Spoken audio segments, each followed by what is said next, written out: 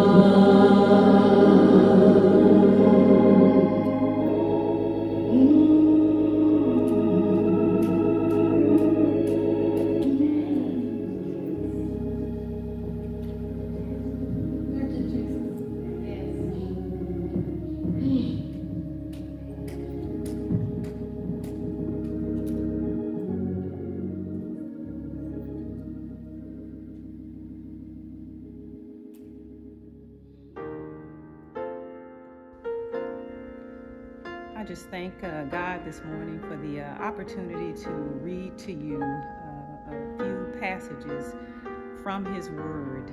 And I'm going to be reading John 14:23 through 27, because I don't know about you, but in this world today, I need a comforter. I need peace, and so my peace comes from the Lord, comes from Jesus Christ. And so I'm going to read, and hopefully this scripture today has something for you. It says, John 14:23, if a man love me, he will keep my words, and my Father will love him, and we will come unto him and make our abode with him. He that loveth me not keepeth not my sayings, and the word which ye hear is not mine, but the Father which sent me. These things have I spoken unto you, being yet present with you.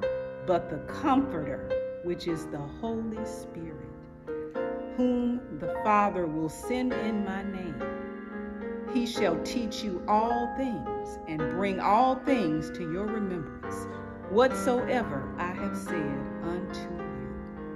And I like this last verse. Peace I leave with you, my peace I give unto you. Not as the world giveth, give I unto you.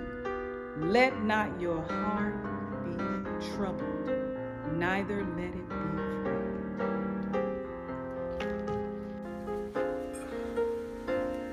Eternal Father, as we come again, we come in the Spirit of God. Lord, we come asking that you forgive us of our sins of omission and commission. Father, if we come before your presence, we come with a clean spirit. We come uplifting your holy name and giving you all honor and glory. God, we pray for each and every one that's participating in worship service this morning, that we may receive the word that will enrich us to understand and believe and to share your word to the unsaved. God, you're awesome, God. You're everywhere at the same time. You tells us if we share your word, if we are planting a seed, and then once that seed germinates, God, it becomes a life. And so therefore, we has the responsibility of walking in the Spirit, sharing the gospel with one another, and not being ashamed of the gospel. Because Jesus said, if he's not lifted up, then he won't tell his Father about us. So God, that has a significant meanings to me as a personal relationship with him. That when we come to worship in spirit and in truth. And we come now praying for our pastor. We pray that you continue to bless him and keep him. We pray that you continue to, God, sometimes we don't know what to say when we're praying. And that's where the Holy Spirit knows exactly what we're trying to say. So I thank you for the Holy Spirit that being able to interpret some of the things that I may be trying to utter, but don't know what I'm trying to say. I just can't bring it out. So Father, we just want to say thank you. We pray for all the sick and the shut in. We pray for the bereaved. We pray for this world that we're living in. We pray that so many of the creation is perishing. And so therefore that Jesus came that we would have light and we would come to the knowledge of your word, your truth, and worship you and share and do the things that you command us to do, is love one another, pray for one another, and visit those that's sick. So God, we just want to say thank you. If we had 1,000 tongues, we couldn't thank you enough, Father. But we would just want to be in your will and not in our will.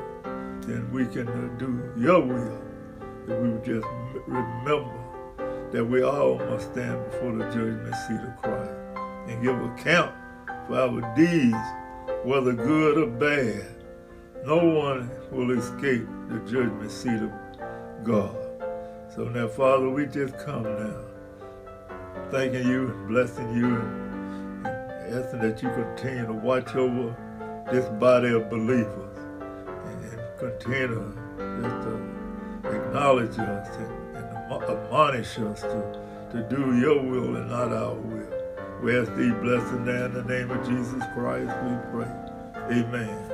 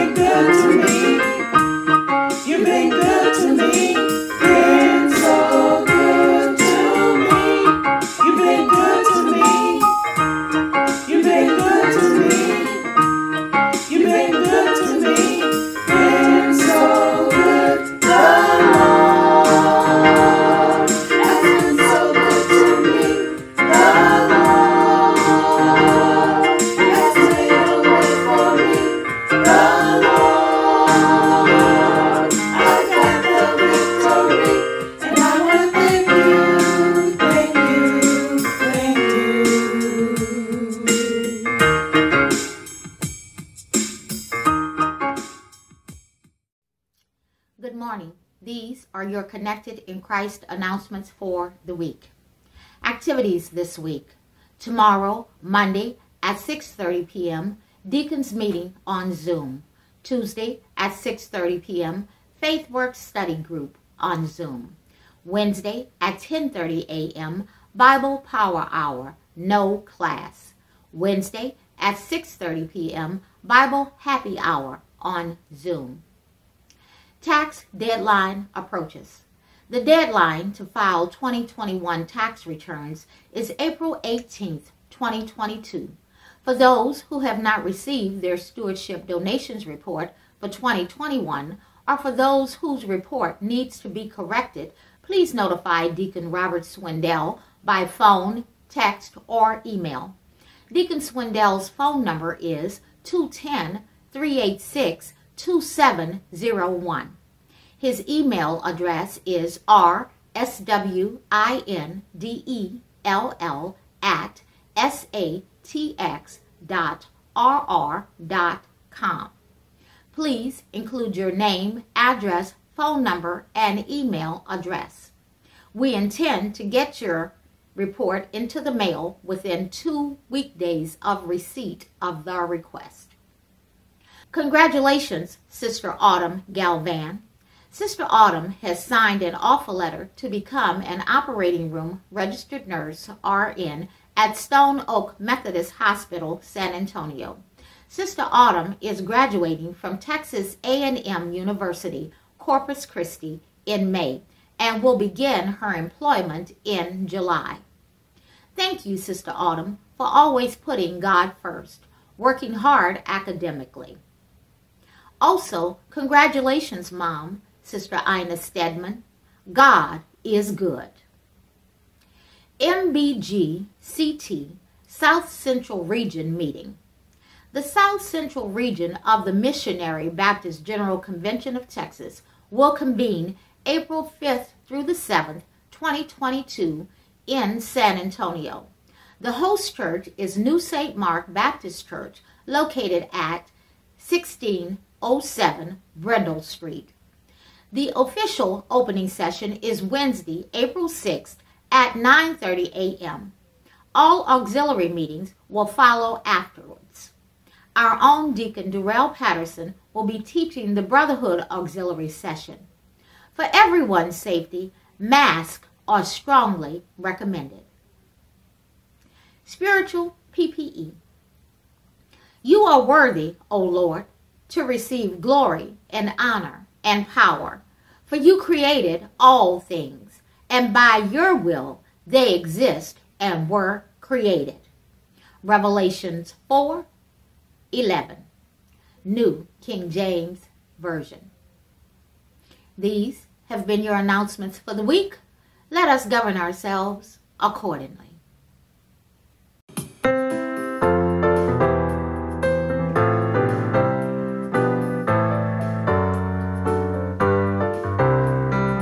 Oh, give thanks unto the Lord, for he is good. Yes, he is good. Oh, give thanks unto the Lord, for he is good. Yes, he is good, for he is worthy, worthy, for he is good. Yes, he is good, for he is worthy, worthy, for he is good. Yes, he is good.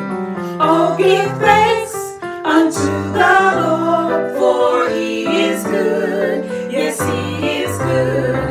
Oh, give thanks unto the Lord, for he is good. Yes, he is good.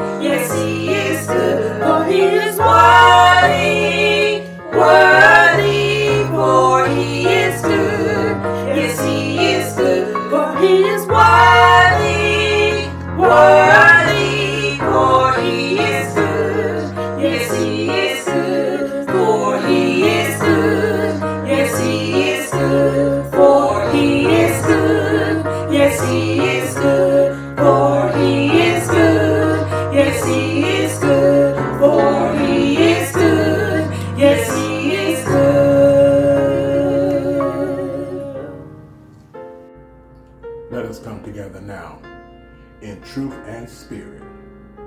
In prayer. Heavenly Father, we come together now to touch and agree, even virtually, knowing that where two or three are gathered together in your name, you are there in the midst, and we so desire your presence right now. Father God, we thank you for another day's awakening, and we will rejoice and be glad in it. We thank you for things being as well as they are, even if they are not as we would like them to be. We just thank you for having your hand on us and your presence in our lives. We thank you for your continual blessings and the forgiveness of our sins, intentional or not. Right now, in the name of Jesus, we ask you to touch each person, each man, woman, boy, and girl, each situation, each circumstance, Father God, in the way that it needs. For you know, even before it even happens, Father God, you know it, and you have in your control everything. And we trust in you. Help us to understand that our will is not always your will.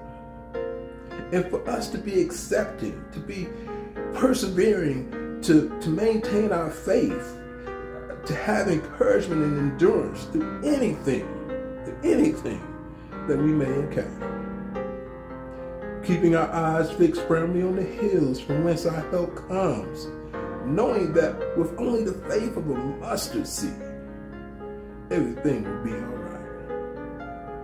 Father God, right now we ask your blessing and covering upon those who are in the hospital, those who are sick or shut in. Father God, place your hand, your healing touch on those who are in pain, ill, or in recovery, any type of recovery, physical, mental, financial. Father God, just touch in the way that they need to be touched. Watch over those who are about to undergo procedures or examinations, Father God. Just give the doctors, the caregivers, give them all the medical providers, just bless them, Father God, and guide their hands, guide their instruments. For you provided them here to help us, but our trust is in you. Father God, we ask your encouragement and your strength for those who are discouraged, distressed, or afraid. Bless those in foreign lands, engulfed in warfare and strife and turmoil. Bless the women and children, Father God, the elderly, even the soldiers who face danger and difficult decisions in battle. Bless our armed forces that guard and protect us as we pray for an end to the savagery and the pointless loss of life that war brings. We offer that situation, Father God. We offer all situations, we offer this world and all its problems. We offer it all up to you. For you are the only answer. You are the only true solution. Some right now are in bereavement. We ask your comfort and peace upon them. And not only for those who have lost someone recently, but for anyone who still feels the grief, the pain, the loss, the loneliness that comes from losing a loved one. There is no timetable, Father God. We just ask you to keep them wrapped up and to keep them blessed, Father God. Just help them along the way. Help us to understand that you make no mistakes in any decision, even when it's beyond our comprehension or our understanding. We just ask you to watch over and to keep, Father God. Bless our pastor and his family, Father God. Strengthen him. Keep him strong, Father God, and keep him to help lead us in the way that you would have us go. And bless the preacher who brings the word today, Father God. Let some soul hear the clarion call and answer, Father God, or someone returns back home to salvation. And we just ask that you carry us all, Father God, and keep us all in your covering.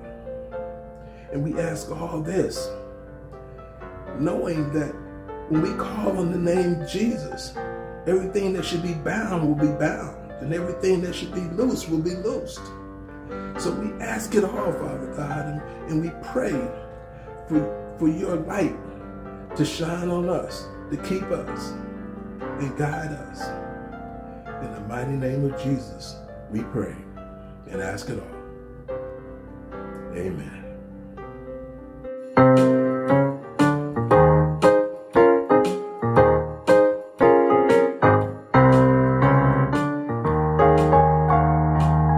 Joy, unspeakable joy, the world didn't give it to me. Joy, unspeakable joy, the world didn't give it to me. Joy, unspeakable joy, the world didn't give it to me. The world didn't give it, the world can't take it away. Joy, unspeakable joy, the world didn't give it to me. Joy, unspeakable joy, the world didn't give it to me. Joy, unspeakable joy, the world didn't give it to me. The world didn't give it, the world can't take it away. When I think of the goodness of Jesus, I get joy. All the things He brought me through, I get joy. We've been made endure for a night by joy. Joy cometh in the morning. Joy cometh in the morning. Joy cometh in the morning. Joy, joy, joy, joy, joy, joy, joy.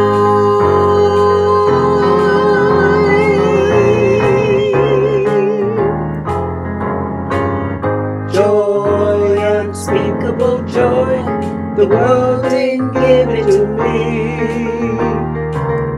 Joy, unspeakable joy, the world didn't give it to me. Joy, unspeakable joy, the world didn't give it to me. The world didn't give it, the world can't take it away. When I think of the goodness of Jesus, I get joy. All the things He brought me through, I get joy. We've been made endure for a night by joy. Joy cometh in the morning. Joy cometh in the morning. Joy cometh in the morning. Joy, joy, joy, joy, joy, joy, joy.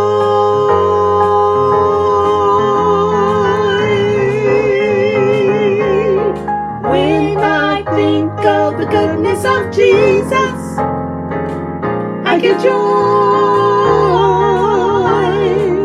All the things He brought me through, I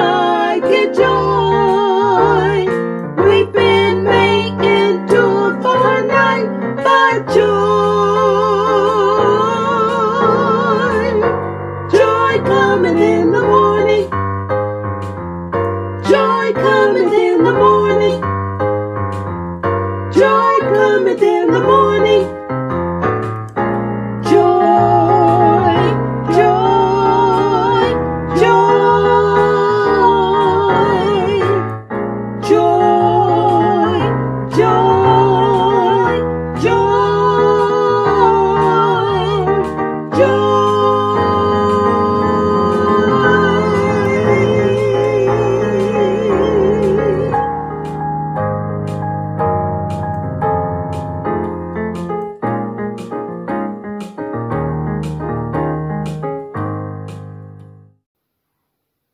us pray. God, we thank you today for reminding us, God, that this joy that you've given us, the world didn't give it and the world cannot take it away. Thank you, Heavenly Father, for the voices that work so hard week in and week out to bless us through song, Lord, through ministry in voices and ministry in singing. Bless Sister Ina and Sister Vicky, Heavenly Father, for providing leadership in those ministries. Now, God, as we enter into your word, we pray that you would bless your word. And we pray, oh Heavenly Father, that it would prick our hearts in a positive way, that we may want to do better in your sight and want to do more in your will, Heavenly Father, that is pleasing to you. Thank you for your word, God, and thank you for your people. In the name of Jesus, I pray. Amen. Our scripture today is found in Mark chapter 15.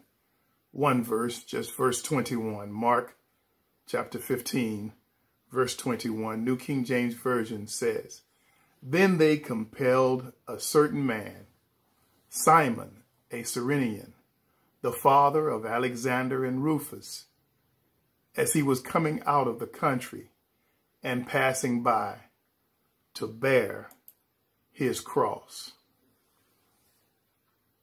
Jesus, having been marched from judgment hall to judgment hall throughout the night, and then beaten to try to appease the crowd, Pilate having found no fault, but the crowd still calling for the blood and the life of Jesus. Pilate did everything he could. Matthew 27:26 lets us know Jesus was flogged, beaten with the cat o' nine tails. Mark 15:15 also affirms Jesus was beaten, this cat of nine tails.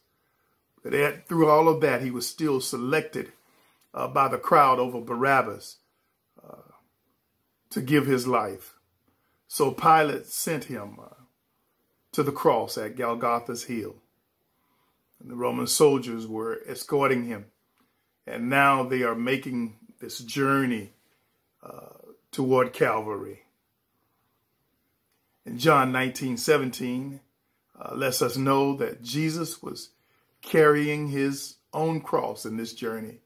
It says, "And he, bearing his cross, went out to a place called the place of a skull, which is called in Hebrew Golgotha." It was obvious to the Roman soldiers that our Savior, our Lord and Savior, Jesus the Christ in the flesh, could use a helping hand. The cross was so much to bear. Symbolically, they had no idea what was really going on. Jesus was dealing with the weight of all mankind on his shoulders, under the weight of the burden and the pain that he had suffered all night, and the weight of the wooden cross that he was carrying. He would fall down time after time, and so weak. And they had no idea of the spiritual or the divine significance that was going on with our Lord and Jesus, with our Lord and Savior, Jesus the Christ. They only knew of a beaten and a battered man with a heavy burden. As we look at this text, we try to understand, okay, what was Simon's contribution, and how can that help us today? What can we glean from this small piece of information about Simon from Cyrene that could help us to live today in a way that's pleasing in God's sight? Well, as the soldiers were marching Jesus toward Calvary's mountain, there were many people in the crowd crying out, many of Jesus' own. But here is Simon, who was really minding his own business.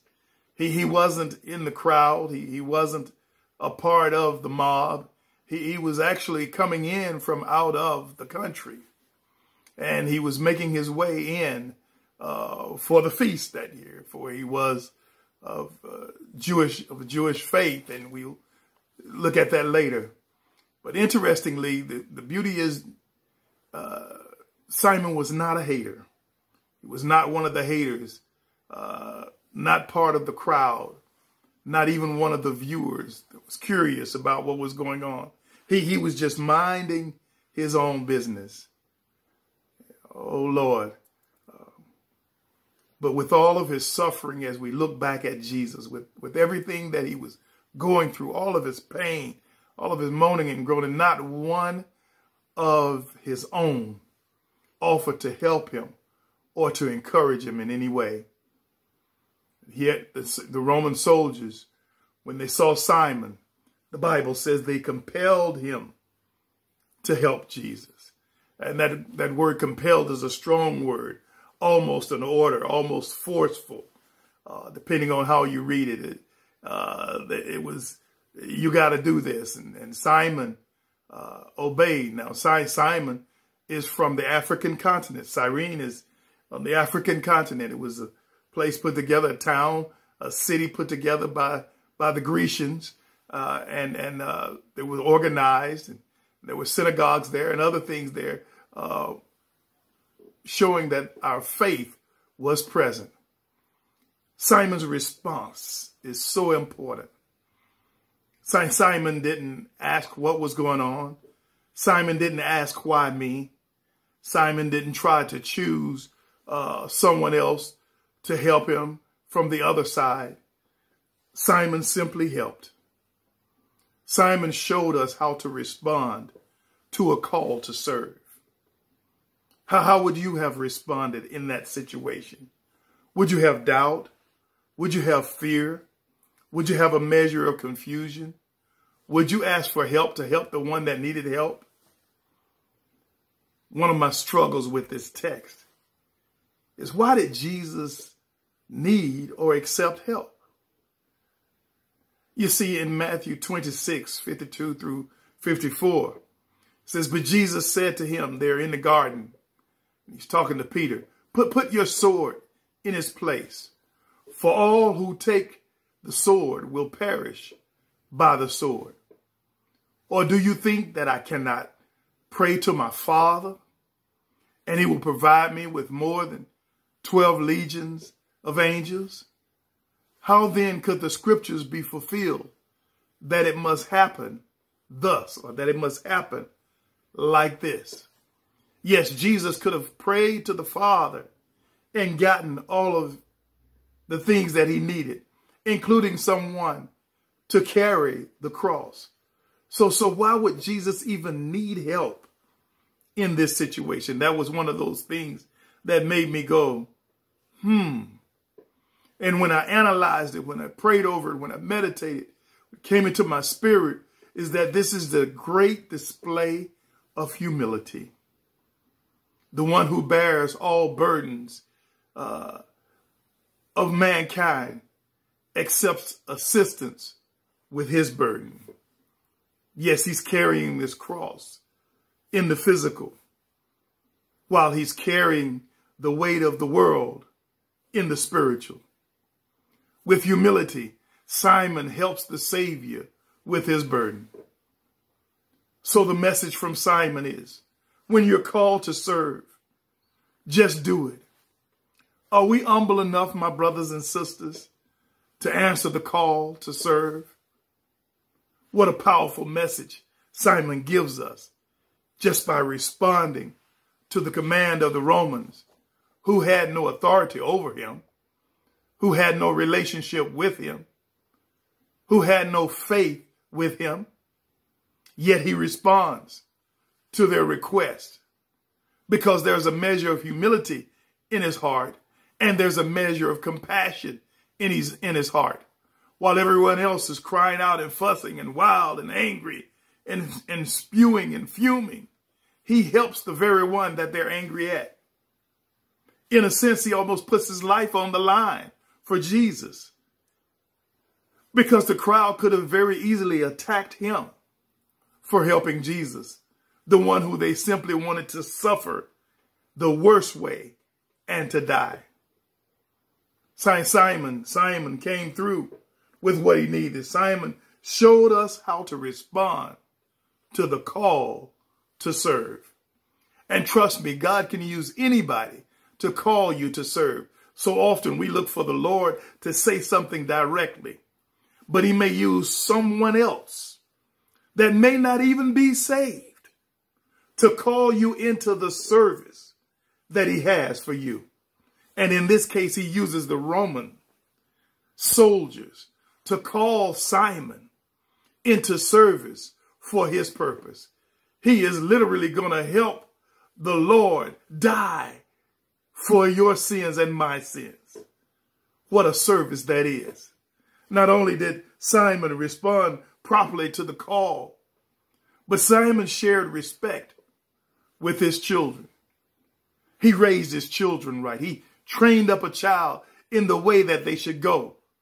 And when they got old, they did not depart from it. Simon's efforts is a small validating detail that sheds light on the awesomeness of God in our lives. First here we see that Simon's name is mentioned. Even in Luke, Simon's name is mentioned. How often have you read in Luke where it says a certain man or a certain woman? But here it says a certain man named Simon, a certain Cyrenian named Simon, who is the father of Alexander and Rufus. Yes, his children are identified, his sons at least, 2 of them are identified. What does that do for us? It lets us know that they were familiar to the audience of the gospel writers. Yeah, these boys, Alexander and Rufus, were like-minded believers. They were brothers in Christ. Amen. To those that the gospel speakers were sharing with. It lets us know that these brothers were part of the body of believers. And that's crucial. These are the sons of the very man who helped Christ. Acts 6 identifies the synagogue in Cyrene. That was one of the places that stirred up the trouble with Stephen. But it lets us know that at least there were faithful people there. And there not only were the synagogues, but the church was being established, and there were believers like you and I. The same Christ that you and I believe in, Simon believed in. The same Christ that you and I believe in, Alexander believes in. The same Christ that Rufus believes in, amen, you and I believe in. Thank you, Simon. Thank you for showing us that when we raise our children right, it may be a small sentence in a big book, but it will make a difference. You're showing us how we must go beyond right and wrong with our children. We cannot just teach our children, my brothers and sisters, right and wrong, but we must teach them humility. We must teach them compassion. We must teach them all of the attributes of God that they may know how to love one another. Amen. And how to love others. Amen. Thank you, Simon, for illustrating the type of faith that our children can emulate. Our children see the sermon in our lives. Or are we showing them the faith, amen, that is the size of a mustard seed? Are we panicking when we fall in trouble and our children witness it? Or are we saying, hey, don't you worry because I'm not worried. I trust in God. And of all the things, when it comes to our Lord and Savior, Jesus the Christ, RESPECT is crucial. And so when we respect God, then our children can see and remember and respect God likewise. That is crucial, my brothers and sisters. That is so very important. Yes, Simon shared respect with his children. Simon shared how to respond to the call to serve. And finally, Simon shows that serving the Lord will pay off. And can I just add this in extra? It's not always after a while. Sometimes it's right then. Now, what Simon did is still paying off. Can I tell you, Simon is blessed because he helped Christ. His children are blessed because he helped Christ. His name is in the Holy Writ that we study and live by on a daily basis. His name is in the Holy Writ that Ezekiel said we ought to eat. His name is in the Holy Writ that we ought to live by while we are on this earth. His name is in the Holy Writ. God knows what he's doing. He gives us a small glimpse of Simon, a small glimpse of Alexander, a small glimpse of Rufus. And he says, that's all you need to be fully developed, amen, to know how to deal with a call to serve. That's all you need to know how to respond to a call to serve in a way that it will impact your children. That's all you need to know that the Lord will bless you for your service. Well done, thy good and faithful servant is not always at the end. You get some well dones on your journey. You get some blessings on your journey. You get some paydays on your journey. Hallelujah. Thank God that we don't have to wait for one payday. Yes, there's going to be a big payday, but that's not the only payday. God is blessing us right now. He had a close encounter with Jesus because he was obedient, because he was willing to serve. He had an intimate encounter with our Lord and Savior, closer than anyone in the crowd who was ridiculing Jesus. There he is walking step and step with Jesus as Jesus is suffering, carrying the burdens of this world. The least we can do, if he's carrying the burdens of our soul, is we carry the burdens of the cross. He says, take my yoke. My yoke is easy. My burden is light. You just need to carry a piece of wood and I will carry your soul. Simon gives his best effort. There's nothing in here that he denied anything or he quit, he ran off. He just did what he needed to do. And he did not complain along the way. Thank God for Simon, who gives us the type of illustration of what it means to love God and to live right through our actions. We show our love.